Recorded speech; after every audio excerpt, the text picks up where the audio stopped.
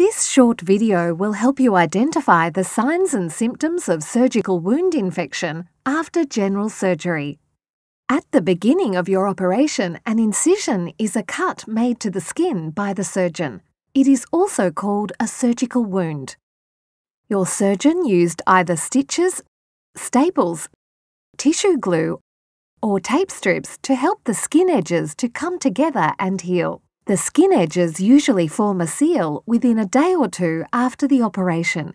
The time it takes for your surgical wound to heal varies from person to person and from operation to operation. A dressing is a sterile pad applied to the wound to promote healing and to protect the wound from infection. It is important that you follow your healthcare provider's instructions for the removal of your dressing and cleaning of your surgical wound. Removing your old dressing. Step 1. Wash your hands with soap and water for 15 to 30 seconds or apply 60% alcohol-based hand gel before drying them with a paper towel. Clean hands are the best protection to avoid spreading infection. Step 2. Put on a pair of medical gloves if you have them at home.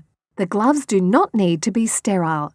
If you do not have a pair of gloves, use your clean hands to remove the old dressing. Step 3. Loosen the side of the dressing. After loosening all the sides of the dressing, remove the old dressing. Place the old dressing and the used gloves in a plastic bag and discard. Do not touch the healing wound with your fingers. Step 4.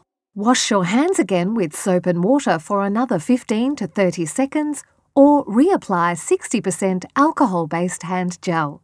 If the wound is healing, you don't need to put a dressing on it, but you may like to have a dressing to cover the surgical wound for protection, especially if your clothing rubs against it. Do not remove the tape strips from the surgical wound unless your healthcare provider tells you to. Do not use force to tear off the dressing if it sticks to the skin, as this may cause bleeding and delay healing. Instead, moisten it with water before removing the dressing. Do not scrub or rub the surgical wound. Do not put any soap, shower gel, body lotion, talcum powder, or other bathing products directly onto your healing wound, as this will cause discomfort and may also cause an infection.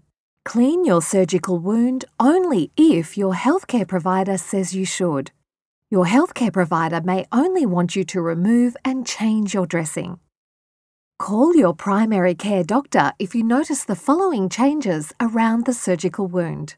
The edges of your surgical wound are pulling apart, bleeding around your surgical wound area, redness that extends around your surgical wound, increased skin warmth around your surgical wound, swelling around your surgical wound, an unpleasant smell coming from your surgical wound, a white, yellow or green discharge coming from your surgical wound, increasing or unusual pain. It is normal to see mild redness or swelling around the incision edges or a clear or pink discharge as your surgical wound starts to heal.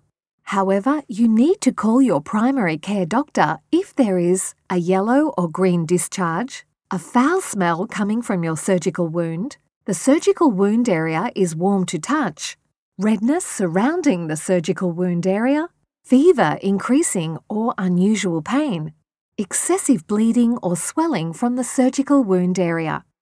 Also, seek medical attention right away if you have any of the following symptoms: vomiting or diarrhea, feeling faint or dizzy when you stand up, temperature of 38.5 degrees Celsius or higher.